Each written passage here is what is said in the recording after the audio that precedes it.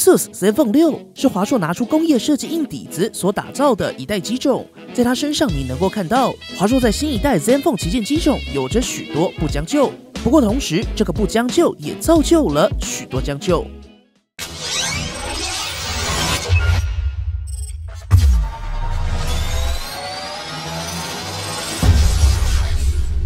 立刻加入邦尼帮你 Facebook 讨论区，邦尼接下来测什么跟专属好康，全部都在邦尼讨论区。也别忘了订阅邦尼，并开启小铃铛，及时收到最新的产品评测。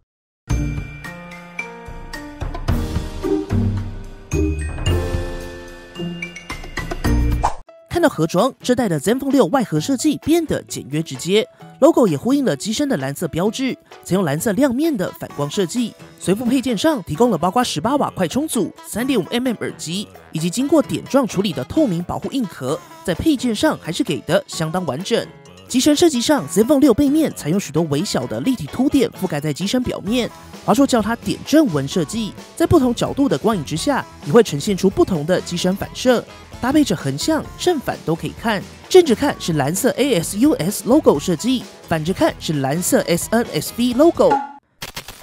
这次在黑色版本的 ZenFone 6配色上，除了更有科技感，也显得沉稳内敛一些。同时 ，ZenFone 6也是舍弃了同心圆设计的一代，没了同心圆的包袱，也有了更多设计可能。邦尼私心认为是个正确选择。在机背微小凸点所形成的光影渐层之下，玻璃表面能够达到相当平顺的整面机身反射。这时，在机背的指纹辨识器就显得有些突兀，所以邦尼也提供大家一组拔掉指纹辨识器，或是拔掉 logo 左边版权字样的版本。欢迎大家在右上角投票，你更喜欢哪一种组合呢？看回机身设计 ，ZenFone 6除了采用3D 曲面玻璃进行边缘过渡之外，也在正反两面的四周都进行一整圈的钻石切割，除了让机背跟侧框过渡更为顺畅之外，也让整机的握持手感更为圆润一些。在机身配置上，顶部有麦克风，右侧有智慧按钮、音量按键，以及边缘有着蓝色点缀的电源按钮。不过也不得不提，如果你不是语音助理的惯用者，华硕在智慧启动键上特意做高做小，还加上了点状设计，这点在防误触上可是大大加分。当然，相反的，当你想要使用的时候，智慧按键就会在一个尴尬的位置，无法顺畅的单手使用。接着看左侧部分，有双 SIM 加 microSD 的3卡卡槽，底部则是保留了 3.5mm 耳机接孔、Type-C 接孔以及双喇叭之一的底部喇叭。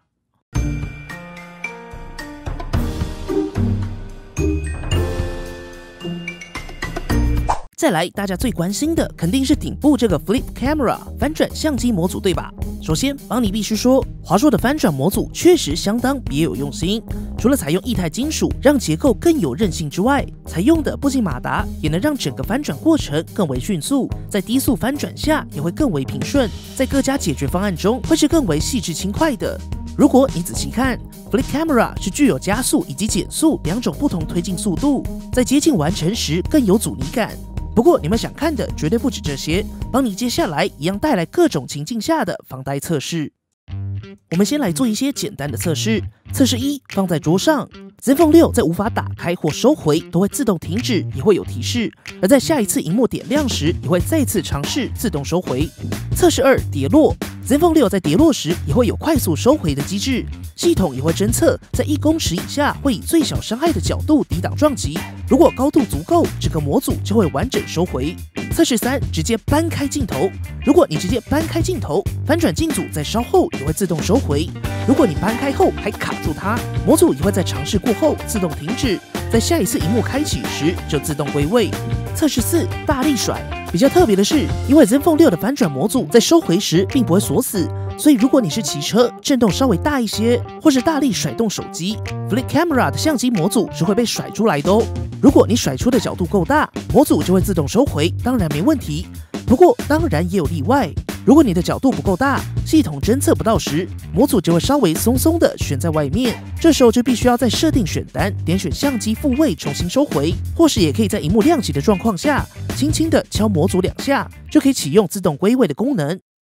以结果来看，邦尼认为 Flip Camera 的模组表现以初尝试来说，其实还可以，也算是一个蛮实用的解决方案。在机构设计上也猜得出来华硕花了许多功夫在上面。邦尼也预估，如果全萤幕在2019还是没有一个更好的解决方案之下 ，Flip Camera 可能还是在华硕翻转模组的选项当中。而邦尼也认为 ZenFone 6上的 Flip Camera 虽然偶尔会自动松脱跑出来，但只要角度过大，还是会自己收回去，在配套上也算是完整。如果下一代有什么主要可以优化的地方，那就是在收回时有固定镜头的方式咯。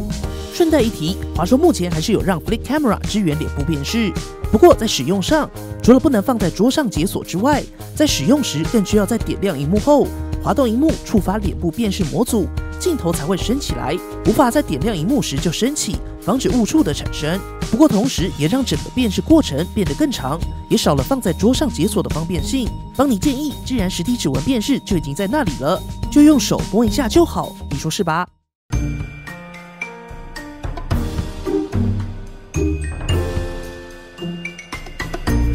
看完了 ZenFone 6 Flip Camera 不将就的机构设计之后，究竟邦尼说的将就 ZenFone 6到底将就了什么嘞？ ZenFone 6搭载 6.4 寸 19.5:9 FullHD Plus 的 IPS 显示器，达到 92% 萤幕占比的全萤幕，在爽感上不用多说。浩大的 Flip Camera 机构工程不就是为了这块全萤幕吗？支援 HDR10 DCI-P3 100%的显示效果。ZenFone 6这块萤幕在显色上确实色彩相当饱满，不过就是这个不过，采用 IPS 应该会是华硕在成本上最大的将就。虽然对于部分的玩家来说，采用 IPS 才是卖点，所以将就不是将就在这块萤幕技术，是在实际体验。在 ZenFone 6上的这块萤幕还是容易有色偏产生。萤幕亮度部分，在室内光源充足的情况下，几乎需要开到80%左右。在高亮度的场景下，萤幕亮度会稍显不足。以今年旗舰机种的萤幕标准来看 ，ZenFone 6这块萤幕在显色表现上其实相当不错，不过在明暗对比的表现上，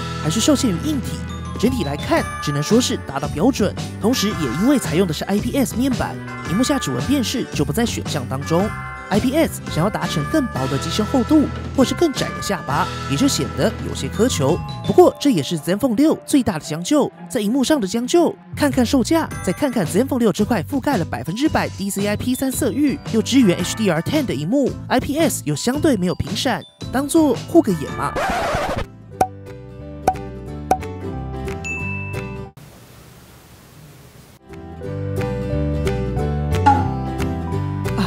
真香哦！对了 ，ZenFone 6在正面萤幕也保留了 LED 提示灯，也算是全面屏当中少数还有 LED 的机种了。而在音效上 ，ZenFone 6虽然说有双喇叭，不过在正面的顶部扬声器音量跟底部喇叭有非常大的差距，所以音量不平衡的问题会更明显一些。在实际体验当中，邦尼认为跟音质和音量大的单喇叭机种差异有限，不过有总比没有好。邦尼也提供实际外放给大家参考喽。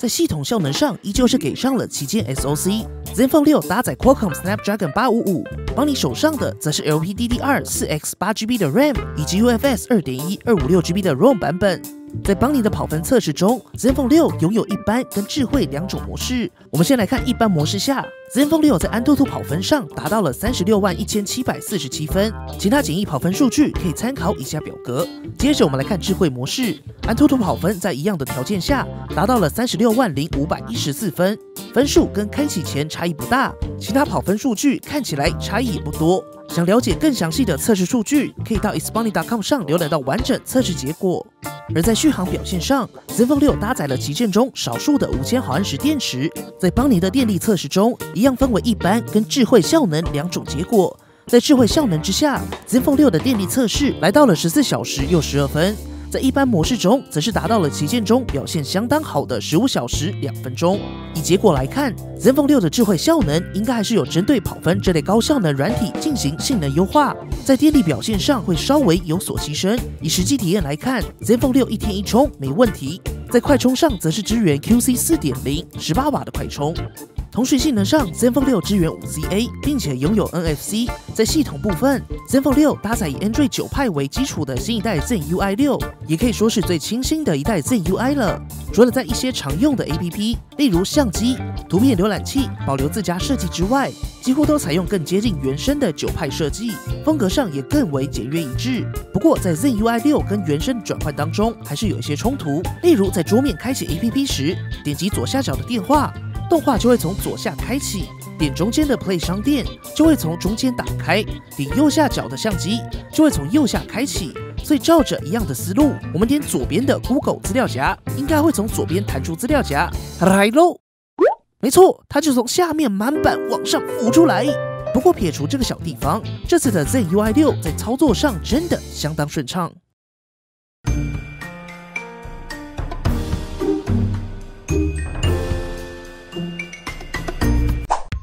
ZenFone 6的 Flip Camera 上搭载2颗镜头模组，第一颗一样是近期不管在哪里都可以看到的 F1.79 Sony IMX586 4800万画素主镜头，或支援 OIS 光学防手震，一部分也可能是翻转镜头的影响。另一颗则是1300万画素125度超广角相机，只有2颗镜头模组，最后是隐藏在2颗镜头中间的雷射对焦模组。在功能上，除了一样有近期热门的夜景模式之外，因为 ZenFone 6采用的步进马达，速度可控又相对稳定，所以在拍照时，只要轻轻的将翻转按钮往上拉，就可以自由的调整角度。录影一样也可以，原则上在华硕限制的速度之下，录影的抖动还是可以忽略不计。不过轻微的果冻感还是存在，而这些延伸应用也包括动态追踪，点击想要追踪的主体，只要不要移动太快，反转镜组就会自动调整角度追踪，或是站在原地开启全景模式，点下后镜头就会自己旋转，然后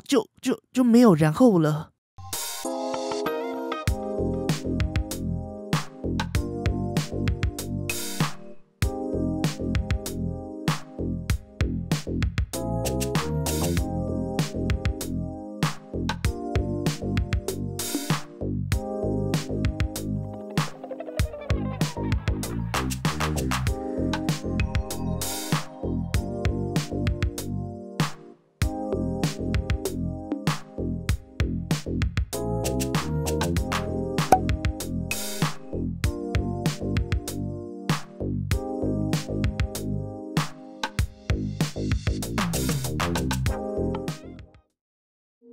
ZenFone 6所搭载的 IMX586跟今年各路的4800万画素机种，我们今天先不测，也欢迎大家先复习上半年4800万画素机种3部曲，小米9、OPPO Reno 以及 Galaxy A80的评测节目。接下来邦尼会带来更多4800万画素机种的实拍对比，究竟还有哪些机种？最后鹿死谁手？请持续锁定邦尼评测。